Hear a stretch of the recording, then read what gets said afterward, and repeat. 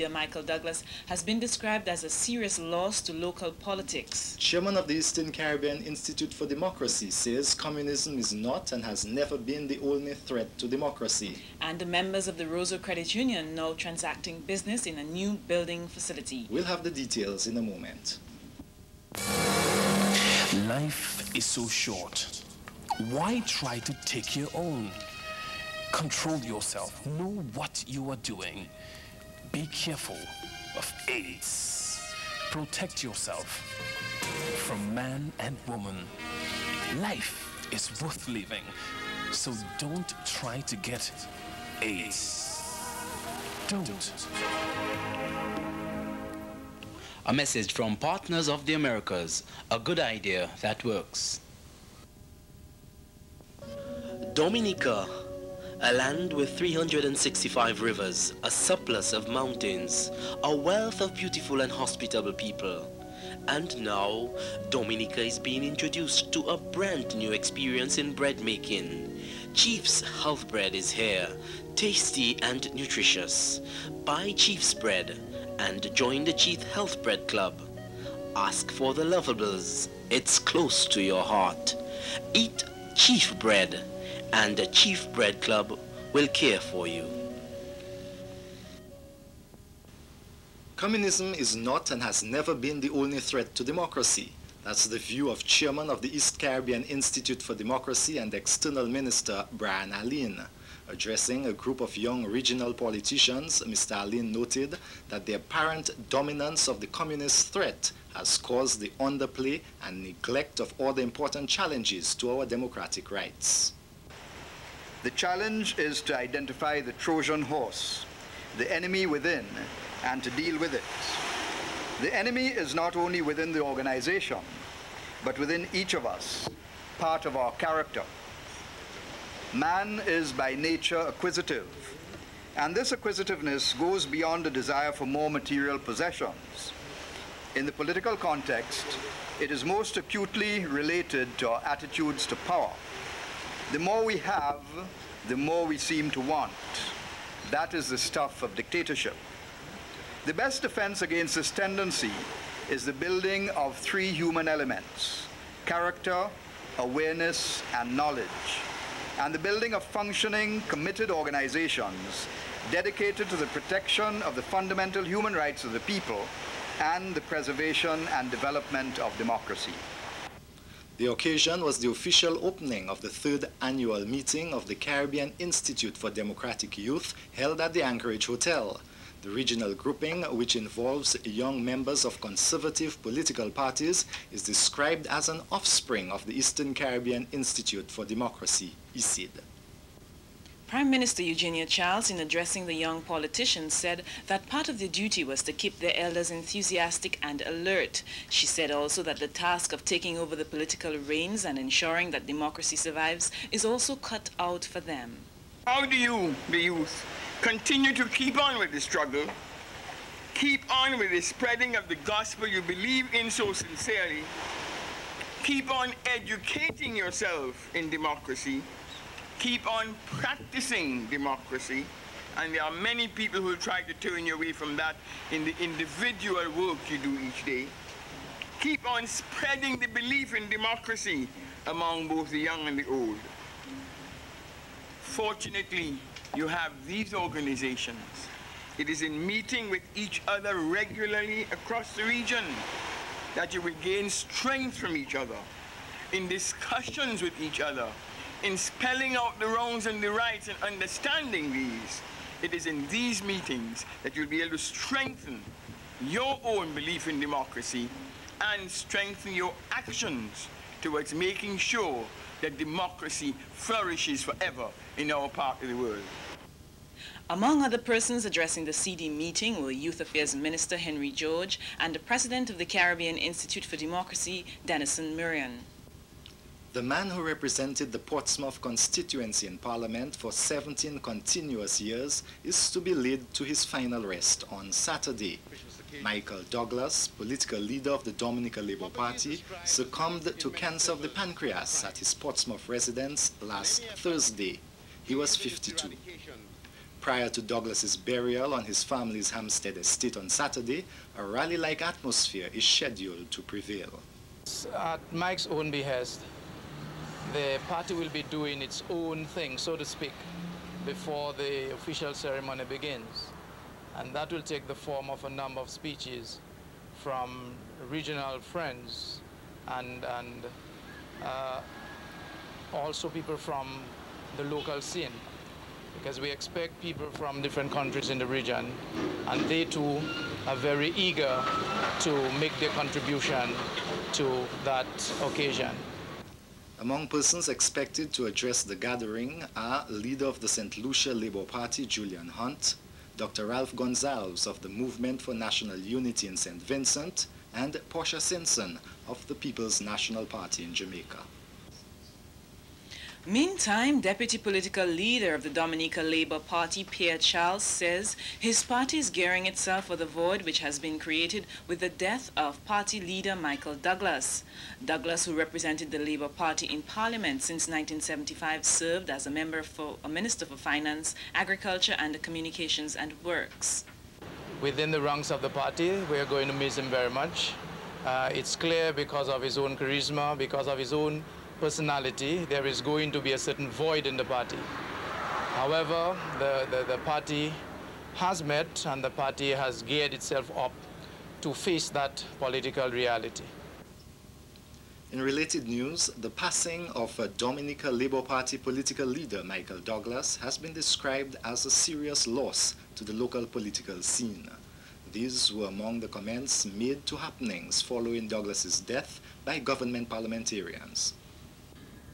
We all know that, of course, this has to come sometime to all of us, but one did not expect it for Mr. Douglas because he was extremely young. 52 is a very young age to have passed out, and he often reminded me in the house that I was old and that he was young, but I often warned him that perhaps it isn't always the old that die first. And I believe that Mr. Douglas would have liked to have culminated his political career by being Prime Minister of Dominica. It's unfortunate his early passing has prevented him having that privilege or that burden, whichever way you look at it. Mr. Douglas's demise is a tragedy for Dominica in the sense that we have lost a leading politician, a leading man of the people, whose great strength, I think, was in his debating skill, his use of word, his wit, and his sense of humor, which I think brought a great deal of life and color to parliamentary debate and in particular to the political scene in Dominica at large. Certainly there's nobody in the opposition to match those skills, and I think the political life of Dominica will be duller for his absence. Mr. Douglas, of course, was a relative of my wife, a first cousin, and a friend, because we had frequent contacts with each other in London when I was in England studying. And I would regard him as a very capable and gifted individual and a person with strong political instincts. In fact, I would call him a politician's politician, in the sense that one of the greatest contributions he made was that he was like a watchdog for democracy. He kept a government on its toes. And I think his passing away leaves a great political void. He was always enthusiastic about what he was saying. One was not always sure that he was sincere in what he was saying, but whatever he did say, he said with great aplomb, great color, and he was a great showman in that respect. And so the Parliament will be a little duller without his presence here. But he's represented Portsmouth for many years, and also from the council, village council, town council platform also. And so he has worked with many people in this time in Portsmouth, and therefore I think that the town of Portsmouth will miss him very much. The first in a family of 7 brothers and 9 sisters, Douglas leaves behind his wife and 7 children. The deceased Member of Parliament had been diagnosed with having cancer of the pancreas earlier this year, a reality which Douglas bravely prepared for, as he indicated in a special What About program hosted a few weeks ago on Marpin Television. Because I have lived a fairly full life. I'm 51, I'll be 52 on the 26th of April. Because I have, if you like, dined with Her Majesty, had lunch with presidents, served my people to the best of my ability, experienced every strata of living, traveled extensively around the world, did all the things that I had to do. And if I can coin a phrase from Frank Sinatra, did it my way. I am not at all, obviously I don't want to die, but given that all of us have to die at one time or another, it is perhaps a blessing that one could be given notice so that death is supposed to come like a thief in the night. And if it does come to me, if you like, during the day, then it gives me an opportunity to put my house in order, as it were. Former parliamentary representative for the Portsmouth constituency and leader of the Dominica Labour Party, Michael Douglas, now dead at 52. The Waterfront and Allied Workers Union has been showered with praise for its efforts aimed at looking after the housing needs of its members.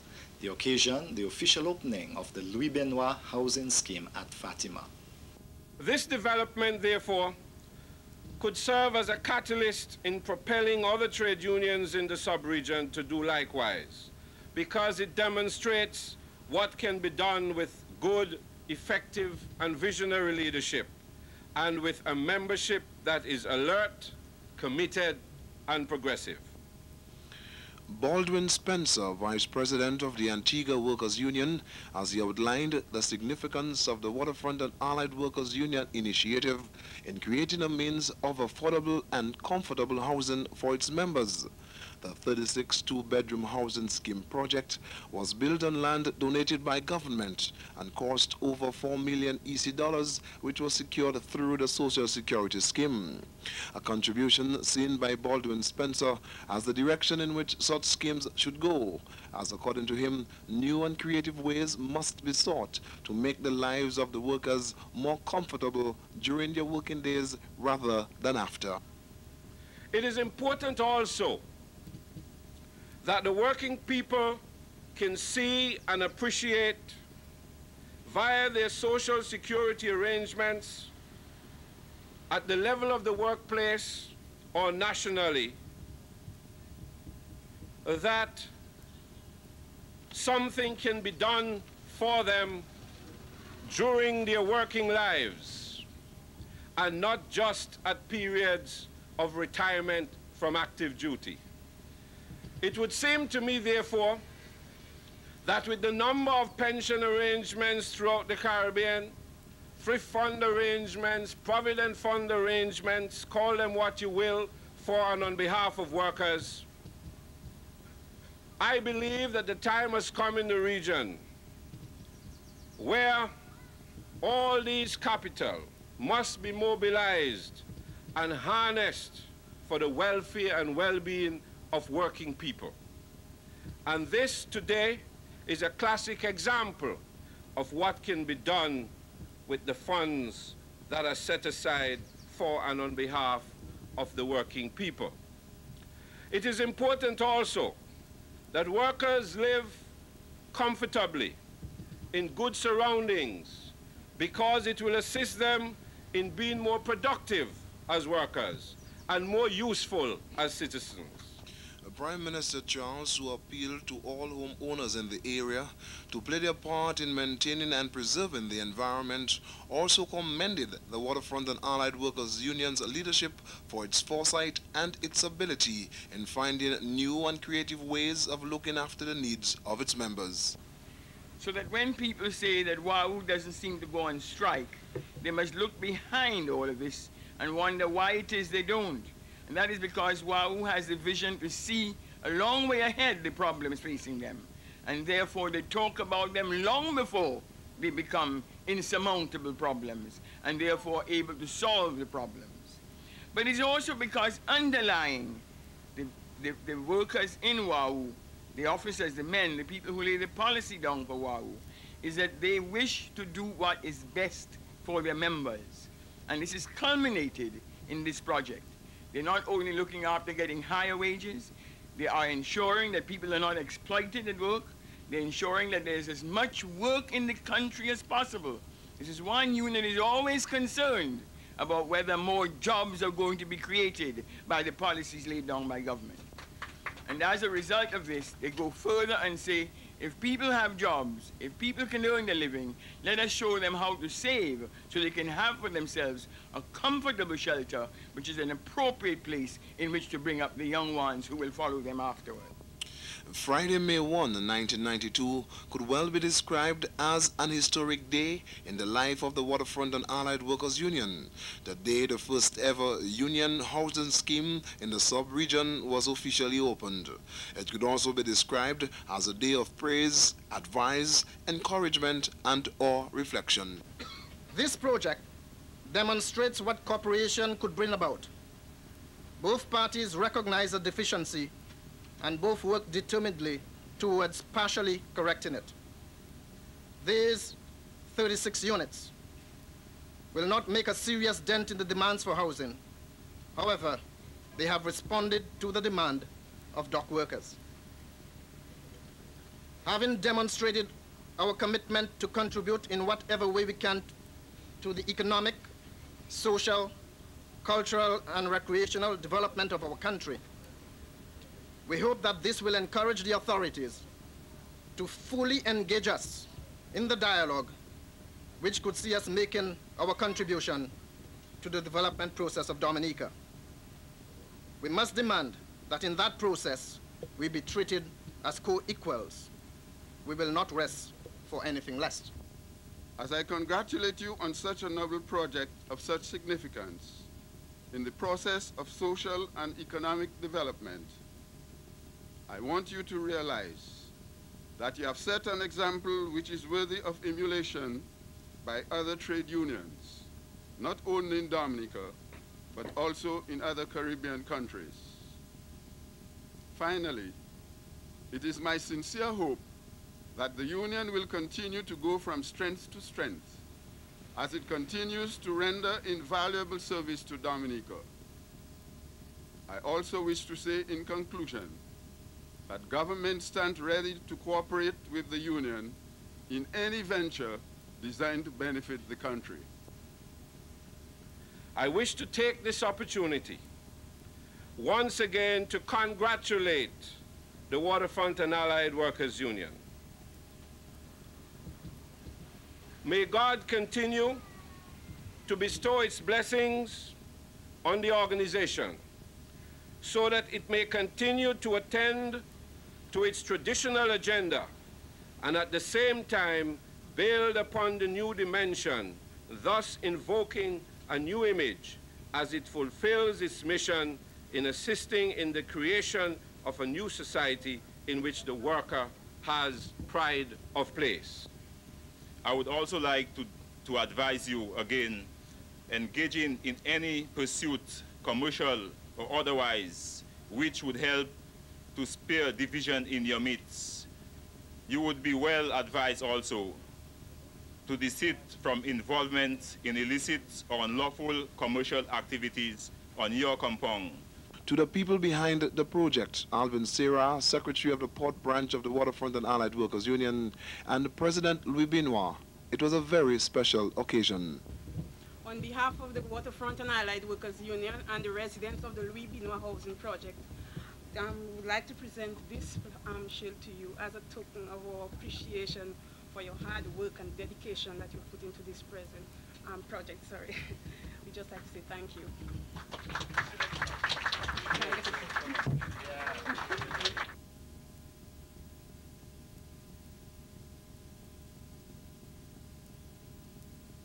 Some things in life have been dreamt of, others are hoped for. Some are turned into reality, while others remain dreams forever. But as far as the Waterfront and Allied Workers Union is concerned, its dreams, hopes, and aspirations now form part of its history. For Happenings, I am John Loblack reporting. Members of the Roosevelt Credit Union are now transacting business in a modern-day building. Their cooperative society officially opened its multi-million-dollar business house on Sunday, as we hear in this report from John Loblack. A humble beginning in 1951 to a modern-day financial institution, playing its part in the socio-economic development of its members and the country as a whole. That's the kind of description which fits the credit union movement in Dominica and the Rosa Cooperative Credit Union in particular. Such strides have been made not only in looking after the needs of its members, but also in educating the members so that the members could look after their own interest. That interest was manifested on Sunday with the grand opening of the Society's modern-day office building on Queen Mary Street in Roseau. It is for me a distinct honor and a pleasure to have been afforded the responsibility and opportunity to welcome you all here and to be chairman for this auspicious occasion. This day marks yet another milestone in the fascinating history of the Rosa Credit Union, a premier credit union by any standards throughout the entire English-speaking Caribbean, from Bermuda in the north to Guyana in the south. This new office, constructed at a cost of $4.7 million, marks, we hope, our resting place for the next many years. Every effort has been made to ensure that it will serve the members' needs for many years to come. There are those who think that we should not have built such a modern structure for our members. But ladies and gentlemen, if we must build, we cannot build for the next 10 years. No, we must build for the next 100 years. Those members who have had to queue up on the sidewalk of Great Marlborough Street know that the building is not too big. The building, which cost just over $4 million, has been dedicated to the Rosa Cooperative Credit Union first manager and accountant Edward Elwin, who, according to the current manager, Hudson Sabrin, is known as Mr. Credit Union, since he was involved in the early days of the credit union movement on the island. I feel sure that perhaps long after I've gone to the other world, people passing along this main street will ask, but who is that Elwin? And they will be told that this was a young man who, from the time he left school really, and left scouting, became a very active member of the Rosa Credit Union and did his share in building it, the society of the people, for the people. And the work has not been in vain. Sunday's official opening was held just outside the front of the 4 floors, 3-story building and was attended by members of the various committees of the credit union as well as ordinary members of the society who were praised for their support of the movement over the years. Today's event is of major significance for all communities in Dominica. It is of even greater significance to those members that fall within the common bond. As we celebrate this achievement by the Rosa Credit Union, let us reflect a little on the past to recall the humble beginnings of the movement, what it stood for, and all those dedicated persons with foresight and determination who worked so selflessly to bring to reality their dream of a better world and a more caring and just society. This building which we are about to open is more than just a block of offices and a service area for members of the Rosa Credit Union. It is a symbol of the strength that comes with unity, a common need, and a common purpose. It is a symbol of the strength that comes from people working together for the common good. It is a sign that we accept that appropriate infrastructure is necessary for the adequate advancement of our development. The road on which we have been traveling since 1951 has not been an easy one, and there's every indication that the future would be equally tough. But together, we can help our credit union movement ride the waves of the 21st century. I believe that the credit union movement in Dominica is big enough to take care of trading within the movement, to pull up the falling ones through the use of expertise within the movement.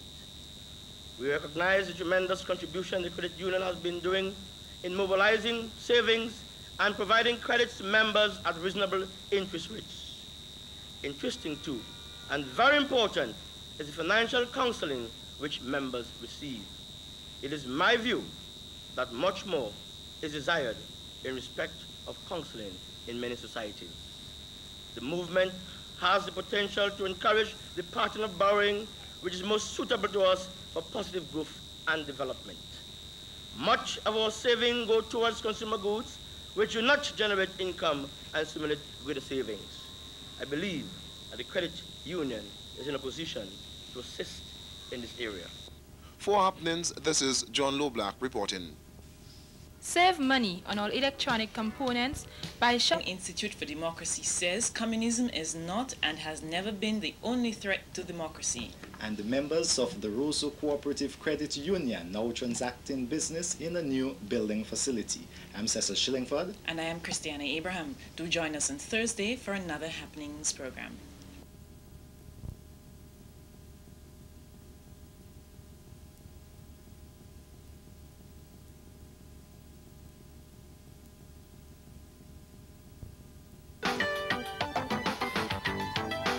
Good evening, this is Happenings. I'm Christiana Abraham. And I am Tim Durant. On Happenings tonight, flags to be flown at half-mast with the late Honourable Michael Douglas on Saturday, May 9th. The Youth Development Division is attempting to rekindle interest in fun kite flying on the island. Officials of the Eastern Caribbean Export Agency, EXIDA, singing praise of an OECS mission.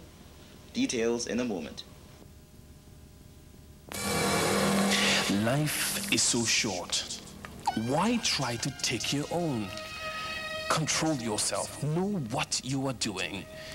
Be careful of AIDS. Protect yourself from man and woman. Life is worth living, so don't try to get AIDS. Don't. A message from Partners of the Americas. A good idea that works. Dominica, a land with 365 rivers, a surplus of mountains, a wealth of beautiful and hospitable people. And now, Dominica is being introduced to a brand new experience in bread making. Chief's Health Bread is here, tasty and nutritious. Buy Chief's Bread and join the Chief Health Bread Club. Ask for the Lovables, it's close to your heart. Eat Chief Bread, and the Chief Bread Club will care for you.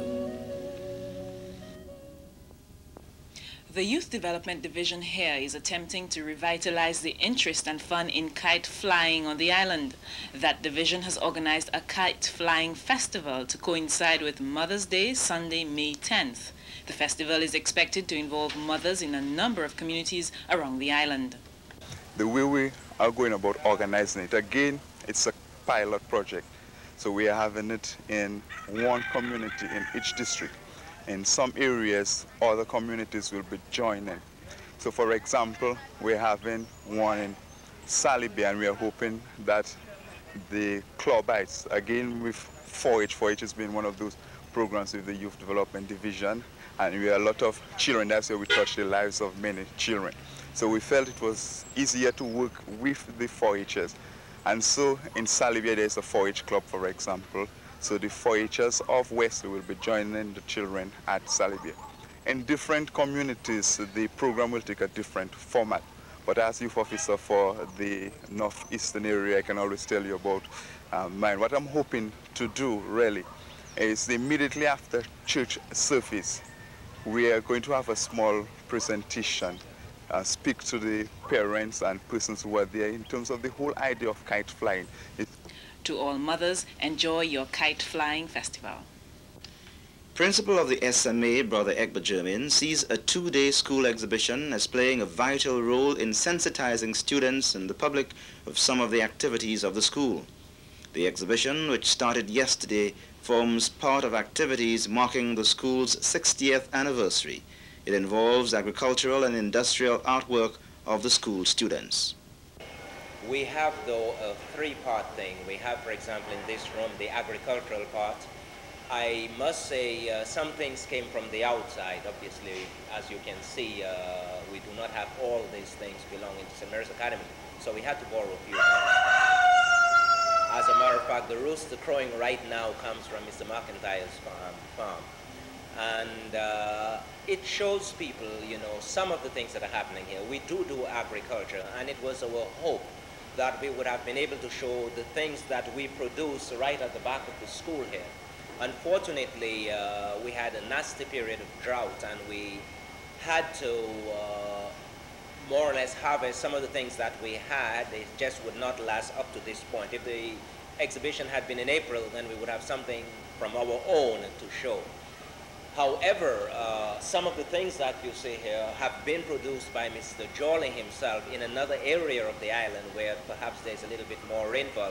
And since he's the agricultural science teacher here, we thought it appropriate for him to bring some of those things and put them on exhibition. Meanwhile, Bruce Peters, an industrial arts teacher at the school, spoke highly of the students and their response to computers in education.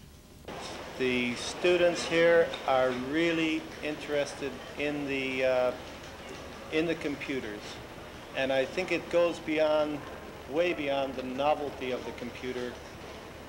Once you sit at the keyboard of a computer, it's hypnotic. It's almost as hypnotic as a television set.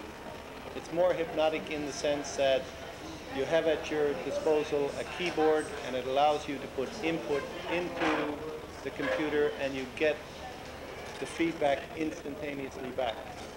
A computer allows you to put something in, and it comes back at you. And the students here, for example, when I open the doors for a tutorial period, we have 8 computers that we can readily access, and there's always 10 or 15 people who want to get at the computer at any one time. Director of the United Nations Information Center for the region, Janet Bajan-Young, is to pay an official visit to Dominica next week. Mrs. Bajan-Young, who arrives here Monday, will be in Dominica for 3 days. While here, the UN official is scheduled to meet with a number of media and government officials, including Prime Minister Dame Eugenia Charles. As head of the UN Information Center based in Port of Spain, Trinidad, Mrs. Bajan-Young links up with 14 Caribbean countries. The Organization of American States, through its local office, is continuing to play its part in providing the youth with much-needed skills. Yesterday, local director of the OAS office here, Paul Brown, presented a donation of cooking and other equipment to the Ministry of Education. The equipment, to be used in the technical vocational program, cost just over 5,000 EC dollars. In presenting the equipment to the Permanent Secretary in the Ministry of Education, Woolsey Louis, the OAS director pointed to the importance of the acquiring of new skills by our students. The late parliamentary representative for the Portsmouth constituency, Michael Douglas, will be given full honors at a state funeral on Saturday. Leading the official party of mourners will be His Excellency the President Sir Clarence and Lady Signorette. The official party will also include Prime Minister Eugenia Charles, Secretary to the Cabinet Julian Johnson, and members of Cabinet. Other officials will include the resident Peony George, His Lordship Mr. Odell Adams, and heads of government departments. The procession is scheduled to leave the Burroughs Square in Portsmouth at 2:45 p.m. for the funeral service at 3 p.m. at the Portsmouth Catholic Church. As a mark of respect for the late parliamentary representative of Portsmouth, Michael Douglas, all flags on government buildings will be flown at half-mast on Saturday. Douglas is to be buried on Saturday afternoon on his family's estate at Hampstead. Duncan Stowe takes a look at the former politician in this report. Through the eyes of some, he was a catalyst for political change. For others, he was an innovator of phrases, an ace orator, one with an astute political acumen unmatched by an irresistible presence. He was Michael Douglas. For the masses, Mike. Parliamentarian representing the Portsmouth constituency for 17 years non-stop, serving from 1975 under the Patrick John administration, Michael Douglas held the reins as Agriculture Minister, Communication and Works Minister, and that of Finance.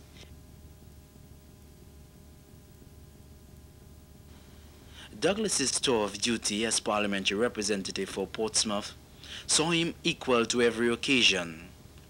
A tree planting ceremony at Portsmouth on World Environment Day, so that we have a problem to protect our environment. And we have a problem to make sure that people do not damage that environment. And it's a problem that all of us need to be interested in. It's a problem that all of us need to be conscious of. We need to be able to say to people whom we see damaging the environment, boy, don't do that. The recent opening of the Portsmouth Credit Union complex. Poverty is described as in many circles as a crime. And any effort aimed at its eradication is deserving of the highest commendation. A British aerospace test flight in the Caribbean. Entertainment time at Portsmouth on board the cruise ship Free Winds. Why not? In the political arena, you ask for a candid comment on an issue. His response was always prompt and seemingly meaningful. You could not just have a group of people sitting down in St. Lucia's and Vincent, what have you, at different times, discussing this without giving it legal form. Everything is legal. The tourist board is legal, the ETB is legal, the Social Security is legal, the National Bank is legal. All institutions that are serious are creatures of statute. And an organization, an institution, which is meant to mobilize, which is meant to educate, which is meant to forward the process, the noble process, we might add, of OECS or Caribbean nationhood and union, must itself be legal if it is to be taken seriously. As leader of the opposition during the 1980 to 1990 decade, the test for Douglas as DLP political leader was in and out of Parliament. Here he leads a DLP demonstration in the late 80s through the streets of Roseau. At Portsmouth, Mike and supporters were adamant that his name be included among speakers to address a town council inauguration. We told you no project can take place until and have the right to speak. You must understand that. The reality of his terminal illness, cancer of the pancreas, however, hit the Portsmouth parliamentary representative earlier this year. This was the cue for a special TV talk show on Mappin Television. Asked, among several things, about his views on a likely direction for Dominica's economic development, Mike responded. Well, first of all, we need to bring our focus on tourism, which after all, I think all of us must have come to the conclusion now, will have to be our major income earner in the next century, and certainly the last decade of the century. We need to focus seriously on institutionalizing a package of measures which will ensure that, in fact, tourism does become the major income earner. In the next budget, for example, I want to see a substantial amount of money, in the millions, available to the tourist board or whatever agency for the development and the advertising of this product. How about future Dominican politics? What I would like to see in the future is that we move more and more away from personality politics into the politics of the reality. The institutionalization, for example, of a three-party system, which is what we seem to be heading down the road for now, simply spells a period of tremendous political instability, which we cannot afford. It would be a terrible mistake to institutionalize three parties in this country and run for a series over the next 10 years of coalition governments. Why is that? Because of our size, you think? Well, because effectively the pressures that are out there in the global economy demands that we ourselves are fit and trim, that our machine is well oiled and well greased to slide and to take advantage of every possible opportunity. And how would DLP parliamentarian Michael Douglas like to be remembered? As the representative of the people who, through thick and thin, stood by his people, used whatever resources, limited as they were, to fight the case of his people. The man who wanted to ensure that every man in the country had the tools available to him to make a decent living. To Mike Douglas, wife and family, death did come, in his words, like a thief in the day on April 30th, 1992. He was 52 then. For Happenings, I'm Duncan Stowe. Officials of the Eastern Caribbean Export Agency, EXCEDA, have been singing the praises of an OECS trade mission to the French departments of Martinique and Guadeloupe. Head of the mission, Trade Minister Charles Maynard, and EXCEDA's Executive Director Justin Vincent told reporters earlier this week that the exercise was pretty successful. Mr. Vincent also stated that based on what transpired, he is of the view that the export potential of the OECS to the French departments appears very encouraging. However, both Mr. Maynard and Mr. Vincent said that the mission was in fact a learning experience. One of the lessons is that we need to dialogue with them a little more. They need to understand a little clearer what our arrangements are. And as I said, they need to know what the negative list is. On their side, we found that they also have a tariff. And roughly it worked out to about a 22%. But there were other things that we needed to examine. Another lesson that is clear is that Martinique and Guadeloupe, their prices are high, so that we are clearly competitive. We are competitive there. And then I would also say that most important, we must produce goods with regularity, and the quality must be met. We must meet standards, whether it is agricultural produce, we see this very clearly, or whether it is manufacturing items or agro-processing items. I think from an EXCEDA standpoint, one of the lessons we learned is that to get the maximum impact on a trade mission of that kind into a market with a different language and a different culture, we need to have someone from that culture and with that language facility to on the ground organize the mission for us. We had a Guadeloupean who worked with us before and who organized the mission. And together with her team of volunteer students, university students, did an excellent job in helping us to make contacts with the relevant business entities, those that are really suited to our needs and those that are likely to do business with us, rather than just the biggest and so on. So I think that is a very important lesson which we have learned. It was an experiment, and I must say that it was a very successful experiment. According to Mr. Vincent, about $200,000 worth of exports have been generated from the Guadeloupe and the Martinique markets as a result of the trade mission. Business consultant Michael White wants the region to think increasingly of ways to energize and mobilize our human resource potential. Speaking at an ECODEF regional small business seminar, Mr. White said it is necessary since most of the measures we have tried have fallen short of the goals and expectations of our people. But we need to provide young people in particular with the tools, the creative opportunities for them to do things for themselves. We need to give them a chance to use their God-given abilities and creativity in combination of resources provided by others, resources of one kind or the other, to be able to start enterprises which can sustain their existence. We need to rethink development in terms, first of all, of making every individual human being what he or she was designed to be, a powerful, creative bundle of resources. According to the consultant, we need to get away from the long-held view that we are there to be provided with a job by somebody else. Mr. White believes that such an attitude has done a lot of damage to the Caribbean and the third world as a whole.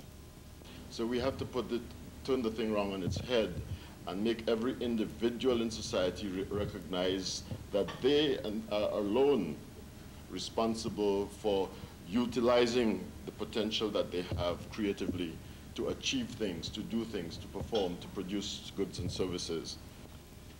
The official opening of the seminar took place at the Excelsior Hotel and was attended by Trade, Industry and Tourism Minister Charles Maynard, who also addressed the function. Former Executive Director of the NDFD, Anita Bully, who served as a facilitator, also addressed the opening. The Ministry of Sports here has benefited from the generosity of the Embassy of the Republic of China on Taiwan. Yesterday, Charge d'Affaires of the Embassy, Mark Shah, presented Sports Minister Rupert Serendo with a quantity of volleyballs for use by the Sports Division. The presentation took place at the office of Sports Minister Rupert Serendo and was also used to officially introduce a Chinese volleyball coach to the minister. Save money on all electronic components by shopping at ShopRite Electronics and Shoppers Discount. Choose from a wide selection of TVs, stereos, radio cassettes, VCRs, blenders, toasters, washers and dryers, sewing machines, fans, speakers, TV spare parts, and a wide range of other items. ShopRite Electronics and Shoppers Discount, the most trusted names in electronics here today. Dominica, a land with 365 rivers, a surplus of mountains, a wealth of beautiful and hospitable people. And now, Dominica is being introduced to a brand new experience in bread making. Chief's Health Bread is here, tasty and nutritious. Buy Chief's bread. In my body. And it as if it looked like ulcer, but they send me, I'm going to Barbados on a test. You understand? And that was, so I said, well, okay, go. And we left. Okay.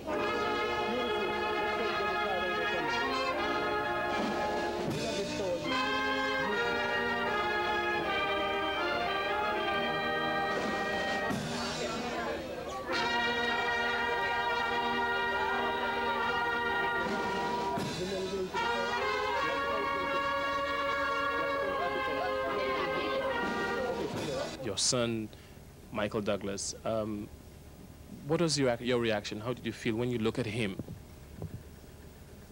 Well, I felt very sorry and as if I could scream, but I asked just as God for courage and strength to bear, because I felt that was a very hard one. So I just asked God courage and strength to bear, because I could have fallen down and screamed. But I just asked God for courage and strength to bear. I felt very bad. My mother is called here in Portsmouth the mother of sorrows. It means during the time that my father was in politics and doing all his legislative council and executive council work, Banana Association work, which she did a lot of work in, my mother was here with the people. Every Saturday there was a string of about 25, 30 poor people who came for their weekly rations, if you like, their tobacco, their butter, their oil, rice, and so on and so forth. And to that extent, some of the votes which I still get in Portsmouth, I think, are votes from her. I think I get party votes, Labour Party votes in Portsmouth is a Labour Party constituency. I get my mother's own votes, and of course, I get my personal votes. And in the 10 elections that I've run, I've never lost one. So it's always been impossible to beat me here in Portsmouth because of that fact, I think. I feel broken down when I see him. I just look at him for a few minutes and then I go out, because if I stayed in the room where he is, I would have burst out into tears, and that would make him feel more depressed. So I just look at him and ask God, just give him courage.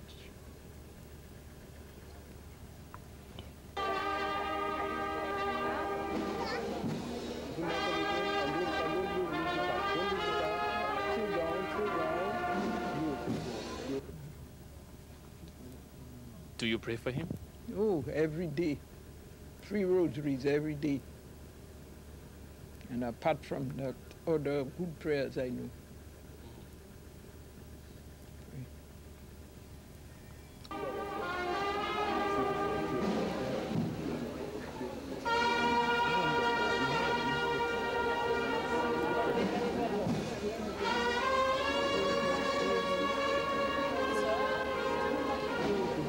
I put him in the hands of God, and I tell God to do what he thinks best with him. If he's to die, let him die a happy death and peaceful death.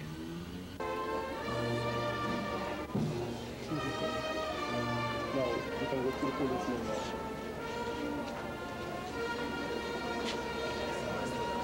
Very nice man.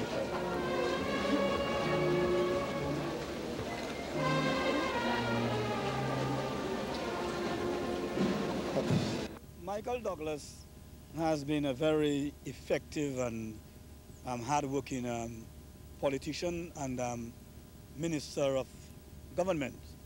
But like everybody else, he had his ambition. But sometimes I felt that he was kind of over-ambitious. And in my own terminology, I would say he was the type of person who would give out his best at any given period. But when it comes to follow, Michael Douglas was not a follower.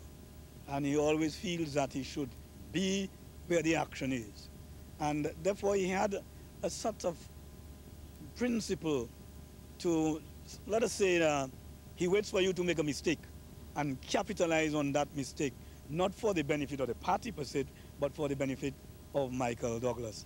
Patrick John succeeded him. The relationship between you two never quite worked out. I think Patrick always had a fear of me, a political fear, which is very much unfounded. I came into the government in March of 1975 as Minister of Agriculture and set out to assist my country in a very critical area. I remember before taking office, I had discussions with my father, who as you know, was very much involved in agriculture all his life. I had discussions with people like Charles Bernadette and Mickey White, who had spent a lot of time in the Dominica Agricultural Marketing Board before taking office. And so I was able between us to sit down and work out a framework for the development of agriculture. And if I might say so, one is reluctant to blow one's own trumpet, even in the present circumstances, but I think every farmer in Dominica was satisfied. The work we did in England on the grapefruit from grapefruit to grapefruit, work in the banana industry, all those things. Farmers are satisfied that somebody's looking after their interests. And I think Patrick allowed the popularity which I was getting. He allowed himself to be governed by a lot of rumors and a lot of people who came to him to tell him that Mike Douglas's ambition was to upset him, when in fact my ambition was to work for the development of my country and to receive the accolade and the praise of the people for whom I worked. Not the accolade and the praise of the Prime Minister. I've never worked for that. That has never been sufficient to give me the satisfaction which is commensurate to the work that I put into any job that I have to do. Besides this, you know, looking at Mike as a person, I would say that he was the type of person that if I am to make a cabinet again, I would bring in Mike into my cabinet. As a worker, I would say that he was one of my best working ministers besides Victor Riviere. Well, the chap was quite ambitious, and you know, he was a man of the people. He upheld, you know, the tenets of democracy, and I think he was one of the fellas who really kept, you know, the government on its toes, and it's a pity that, you know, he had to leave us at such a youthful age, but I suppose this is life, basically. Mr. Douglas's demise is a tragedy for Dominica in the sense that we have lost a leading politician, a leading man of the people, whose great strength, I think, was in his debating skill, his use of word, his wit, and his sense of humor, which I think brought a great deal of life and color to parliamentary debate, and in particular to the political scene in Dominica at large. I would regard him as a very capable and gifted individual, and a person with strong political instincts. In fact, I would call him a politician's politician, in the sense that one of the greatest contributions he made was that he was like a watchdog for democracy. He kept the government on its toes, and I think his passing away leaves a great political void. But whatever he did say, he said with great aplomb, great color, and he was a great showman in that respect. And so the Parliament will be a little duller without his presence here. But he's represented Portsmouth for many years, and also from the council, village council, town council platform also. And so he has worked with many people in this time in Portsmouth, and therefore I think that the town of Portsmouth will miss him very much.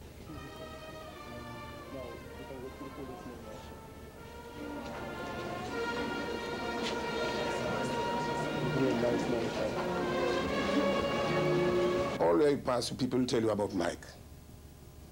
And then, for that matter, if you're sick, you know you can call Mike at any time. Once he's present, he'll be there. If it's an advice he can give you, if it's to meet the doctor, if it's difficult to you, you are a little too low to meet the doctor, he will go down to sit with the doctor for you. Then anytime if you broke, you're short of money, he'll give you. Some people want a man to give them $1 million, but the man cannot give what he don't have. But at the time of need, the little that you get is $1 million for you. And everybody in Portsmouth will tell you about Mike. Mike will be well dressed in church. You have a car, you have his car there, something wrong with you, Mike just get up and take you to the hospital. Somebody will sick, they want to go to the hospital, no matter what garment you have, Mike will put you in his car. Somebody dead, no matter how poor you are, Mike will come there. If people cannot make a drink, Mike will buy a bottle of drink. And not only in the village, if he coming out from Roosevelt, no matter who he have with him, and he have a place to take you on his car, no matter what garment you have, Mike will take you down with him. That is how I would like to remember. Any regrets? Not really, not really, not really. No, I don't think I have any regrets. I'd have played it the same way again. I probably would have not studied engineering, probably would have studied law. I think probably would have been in better stead, held me in better stead. You would have studied law? Probably, yes, I probably would. But, you know, that is probably, you know, the other thing that the one track, when Eustace Francis, the late Eustace Francis, we left the Royal Air Force together and he said we should go to study law.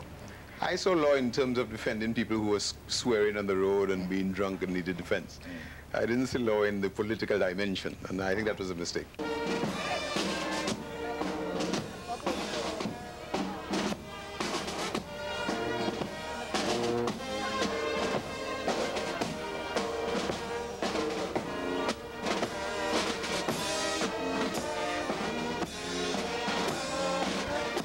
With an astute political acumen unmatched by an irresistible presence, he was Michael Douglas, for the masses, Mike. Parliamentarian representing the Portsmouth constituency for 17 years non-stop, serving from 1975 under the Patrick John administration, Michael Douglas held the reins as Agriculture Minister, Communication and Works Minister, and that of Finance.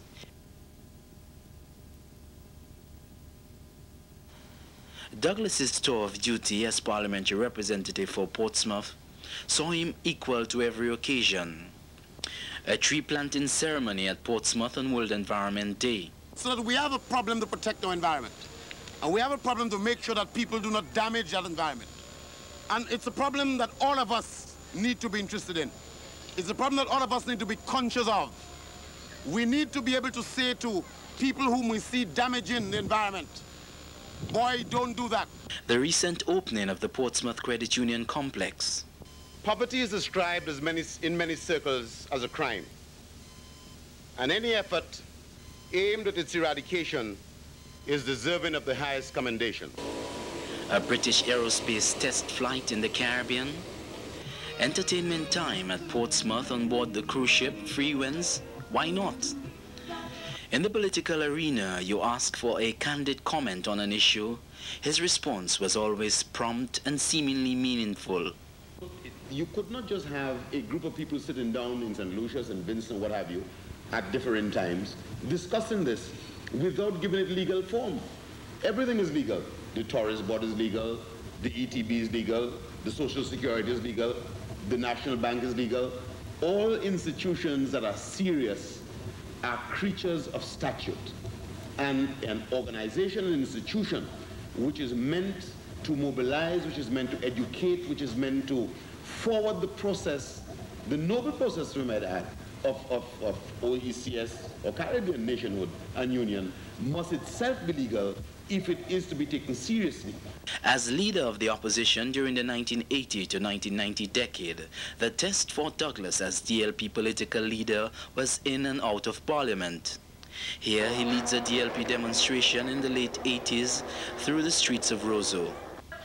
At Portsmouth, Mike and supporters were adamant that his name be included among speakers to address a town council inauguration.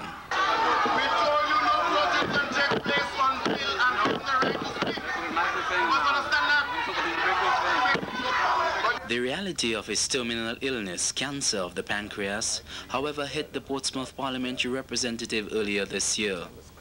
This was the cue for a special TV talk show on Mappin Television. Asked, among several things, about his views on a likely direction for Dominica's economic development, Mike responded. Well, first of all, we need to bring our focus on tourism, which after all, I think all of us must have come to the conclusion now will have to be our major income earner in the next century, and certainly the last decade of the century. We need to focus seriously on institutionalizing a package of measures which will ensure that in fact tourism does become the major income earner. In the next budget, for example, I want to see a substantial amount of money, in the millions, available to the tourist board or whatever agency for the development and the advertising of this product. How about future Dominican politics? What I would like to see in the future is that we move more and more away from personality politics into the politics of the reality. The institutionalization, for example, of a three-party system, which is what we seem to be heading down the road for now, simply spells a period of tremendous political instability, which we cannot afford. It would be a terrible mistake to institutionalize three parties in this country and run for a series over the next 10 years of coalition governments. Why is that? Because of our size, you think? Well, because effectively the pressures that are out there in the global economy demands that we ourselves are fit and trim, that our machine is well oiled and well greased to slide and to take advantage of every possible opportunity. And how would a DLP parliamentarian Michael Douglas like to be remembered? As the representative of the people who, through thick and thin, stood by his people, used whatever resources, limited as they were, to fight the case of his people. The man who wanted to ensure that every man in the country had the tools available to him to make a decent living. To Mike Douglas, wife and family. Code of conduct could not bring him to oppose for opposing's sake. His sense of being a gentleman did not allow him to ape the sound and fury of the opposition, when the decency of the gentleman's code required him to lend support to that which he thought was right, even though proposed by the government he opposed. The international airport, my friends, comes readily to mind. Mike was a man committed to national and regional unity and to the integration of the entire region, including Cuba. The fact that so many speakers from the Caribbean are here today illustrates that point. He held that position and belief until the very end, despite frequent national and regional criticism. But Mike was not a man to be swayed by criticism. His principles were not to be compromised. His steadfastness led or contributed to the education of numerous Caribbean and Dominican professionals, including doctors and dentists in Cuba, who could not afford to go to the university in the West Indies or elsewhere. In Mike's view, a good mind was a terrible thing to waste, and Dominica needed desperately the skills of the people trained in Cuba. Mike spent a lot of time reading and in research. There was no subject on earth Mike did not read about. One thing for sure, my friends and comrades, there was no subject on earth that he could not talk about. Mike also kept in touch with his regional and international friends and close contacts with whom he had established close relations. They ranged from Julian Hunt from the Senior Labour Party, Tim Hector of the Antigua and Caribbean Liberation Movement, Michael Manley of the People's National Party, Neil Kinnock, British Labour Party, the Reverend Jesse Jackson and the Democratic Party of the United States, Fidel Castro in Cuba, and Dr. Ralph Gonzalez. The list goes on. My friends, comrades, amidst all of this, Mike was involved in Dominica's commercial and economic life as a farmer, sea captain, huckster, small businessman, nightclub owner, insurance agent, and hotelier. At the time of his untimely death, he had already commenced the development of a project at Picard, all with the view of developing the tourist industry in Portsmouth. Mike was a loving and dedicated husband and a disciplined father and religious man. He fathered 7 children, 5 boys and 2 girls, namely Robert, Ian, Hakim, Kunta, Mark, Don, and Claire. He was a family man who cared deeply about his parents and his brothers and sisters. He was a man who loved sports and was a keen domino and card player. He was a sponsor of the Portsmouth Rounders team and the Indian Rivers Rovers Dominica Club. Mike enjoyed playing dominoes and cards with the boys, my friends. Playing little politics, he once called it. But nothing gave him more joy than to give Jojo, Gerard, or Wayne blows in dominoes. We would hear his laughter and cries of joy from some distance away whenever he would give them a love, or when he would put blows on Stafford or Emon in a card game. Within seconds, Mike would come up to us and give us a ball-by-ball commentary of the blows, his body shaking with laughter and emotion. Well, my friends, comrades, who can forget Spark? Super political action, as Mike is properly known. At his house at Indian River Inn at Portsmouth, Mike and his dear wife, Nurse Douglas, maintained an open-door policy 24 hours a day, from christenings to funerals, for jobs, references or visas, for sound advice on any personal affair, or business or insurance matter, or chastisement, for a friendly chat or political discussion in sickness or in health. Mike was there, taking care of the people's business without fear or favor, and regardless of whether or not you were his political supporter. After 23 years, no man, woman, or child can ever say that they were turned away from the doors of Mike. Every one of us can lay claim to having left a fingerprint or a footprint somewhere in Mike's house. Super political action, that says it all. Mike's love of life and vibrant way in which he lived it was recalled by his dear and beloved friend and comrade Tim Hector in the outlet newspaper of Antigua. Tim also spoke of the philosophical context of Mike's death. He said, "Until the news came of Mike's terminal illness, nothing about him suggested death. There is a whole school of modern philosophy known as existentialism, which suggests that life is absurd, utterly meaningless. To me, Mike was the living contradiction of that notion of the absurdity, or to borrow a phrase from the existentialist shot, the nausea of existence. Mike Douglas had an essentially Douglas, if not Caribbean trait, a sense of vivacity, a sense of the enjoyment of life, a sense of life as something to be savored, a sense of life as a cup in the woods of Tennessee, a cup from which to drink life to the lees, a sense that adversity was only an obstacle to be hurled over for the better enjoyment of lifestyle. Mike symbolized the Caribbean worldview, the sense of life as sunlight, the light of optimism and hope springing eternal. His sudden death shocked us all the more, reminding us that light and darkness are inseparable, that in the midst of life we are in fact in death, that life and death are the dialect of being, that is, the enduring unity of opposites." Well said, Tim. But I believe that Mike himself summed up his life best when at the 1990 Dominica Labour Party convention he said, "While we are passing through our country, if there is something we can do for our country, do it now, because we may never pass this way again." Mike did it, and he did it well. Thank you. Eternal rest grant unto him, O Lord, and let perpetual light shine on him. May he rest in peace. Long live Mike.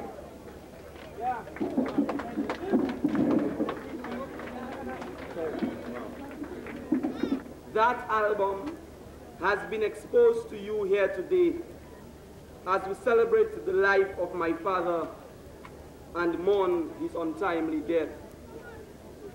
We as his family express our humble gratitude to you that helped us carry that mourning and grief here today. Every time we looked at his face and body, memories spring to mind of him as the best husband and father we could in our wildest dreams have hoped for, as the best friend we could ever have, the most solid rock we could cling to, the firmest and best leader and teacher, fashioned in his own likeness by the Almighty. The power of my father over us was immense. What you see before you as his family are literally a partnership in creation between God and him.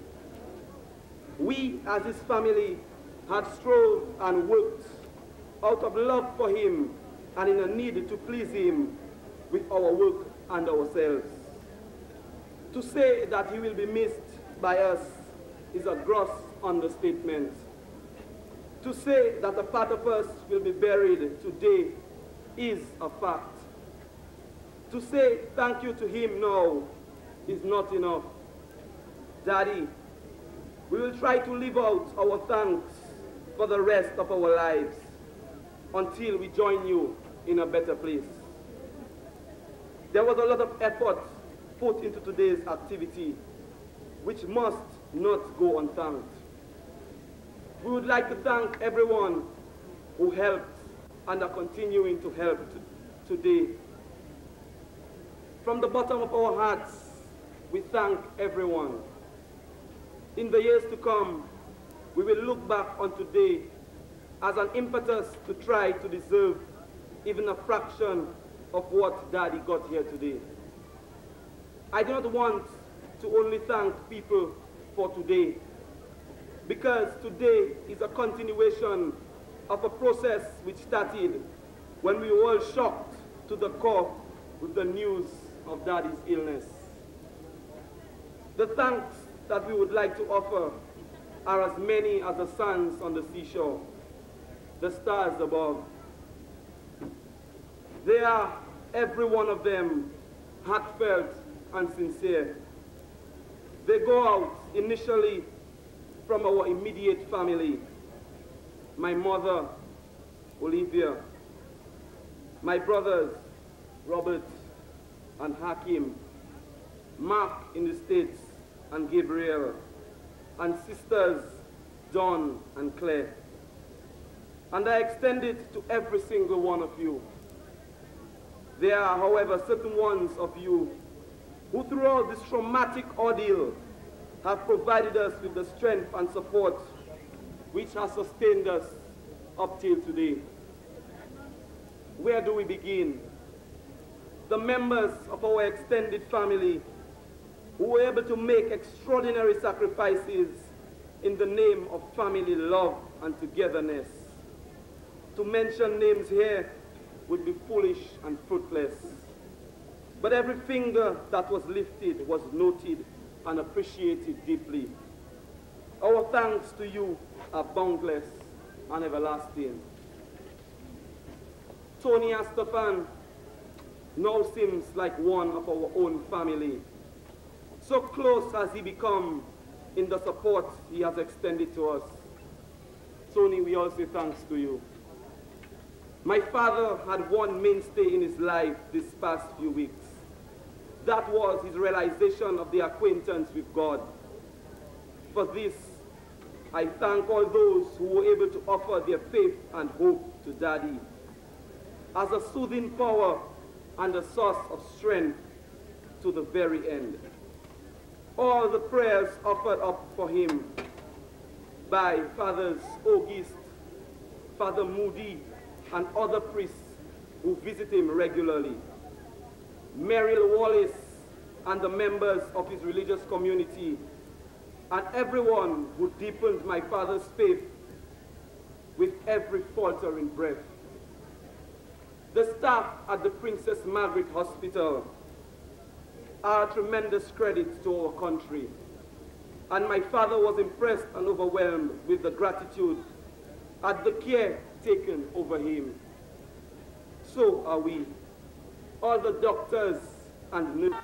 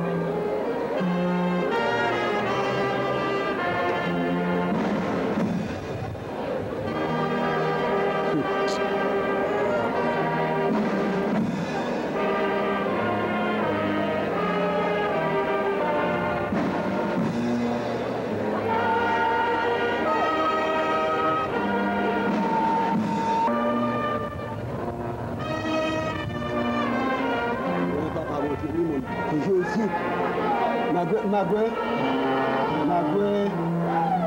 Mon, Antita.